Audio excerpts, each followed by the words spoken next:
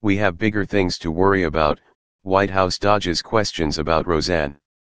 The White House did not comment on the television show Roseanne being cancelled after comedian Roseanne Barr tweeted racist comments about Valerie Jarrett, a former Obama White House aide.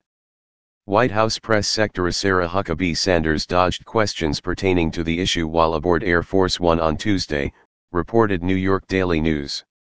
The president is focused on North Korea, he's focused on trade deals, Huckabee Sanders said.